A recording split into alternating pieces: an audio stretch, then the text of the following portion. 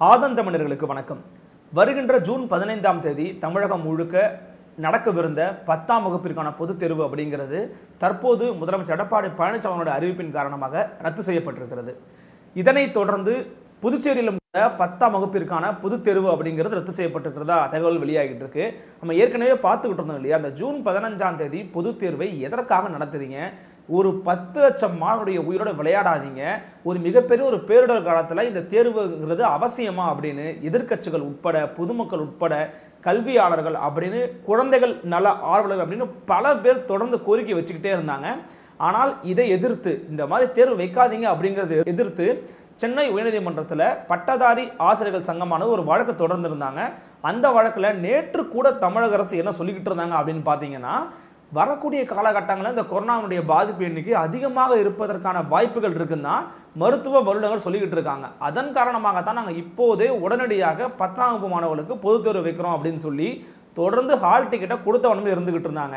இதை கேட்ட உயர்நீதிமன்ற நீதிபதிகள் என்ன சொல்லுறாங்க அப்படின்னு பார்த்தீங்கன்னா, இப்போது வைக்க வேண்டிய அவசியம் என்ன இருக்கு? தற்போது இந்த 10 லட்சம் குழந்தைகளும் கட்டாயமா தேர்வு எழுதி ஆகணுமா அப்படின்னு அவசியம் இருக்கு. ஒன்று ஆல் பாஸ் போடுங்க, அப்படி இல்லையா அந்த தேர்வை தள்ளி வைங்க அப்படிங்கிற மாதிரி கோரிக்கை வைக்க சொல்லி தமிழக அரசு கேட்டிருந்தாங்க. ஆனால் தமிழக அரசு ரொம்ப உறுதியாக இருந்தாங்க.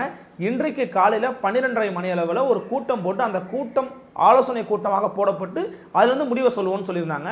இந்த முடிவு தான் தற்போது தமிழக மாணவர்களுக்கு மத்தியில் ஒரு மிகப்பெரிய ஒரு வரவேற்பை பெற்றிருக்கிறது. அதுதான் பொதுத் தேர்வு அப்படிங்கிறது ரத்தாயிருக்குது. ஏற்கனவே நம்ம பார்த்துக்கிட்டு இருந்தோம், அண்டை மாநிலமான தெலுங்கானா மாநிலத்தில் கூட 10ஆம் வகுப்பிற்கான பொதுத் தேர்வை ரத்து பண்ணியிருந்தாங்க.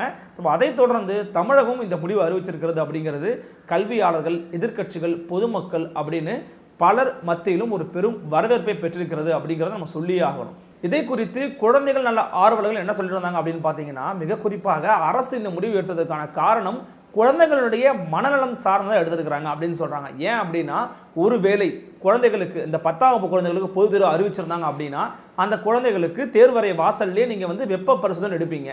அப்படி உடல் வெப்பத்தை பரிசோதனை பண்ணும்போது என்ன பண்ணுவீங்க? மேபி இந்த குழந்தைக்கு ரொம்ப உடல் சூடு இருந்துச்சு அப்படின்னா அதுக்கான அறிகுறி அப்படின்னு சொல்லி அந்த குழந்தைய நீங்கள் தனிமைப்படுத்துவீங்க. அந்த குழந்தையினுடைய மனநிலை என்னவாகும்? அல்லது அந்த குழந்தையை பார்க்கக்கூடிய மற்ற குழந்தையுடைய மனநிலை என்னவாகும்? இப்படி பலவிதமான சிக்கல்கள் இருக்கு. இதுக்கு நீங்க ஆட்படுத்தக்கூடிய வேலை ஆட்கள் எத்தனை பேர்? அந்த பள்ளிக்கூடத்துக்கு வர வேண்டியது எத்தனை பேர்? அப்படி கேள்வித்தாள்களை பரிமாற்றம் செய்ய வேண்டியது எத்தனை பேர்? இப்படி பலவிதமான வகைகளில் இந்த சமூக தொற்று மேலும் தீவிரமடைவதற்கான வாய்ப்புகள் இருக்கு.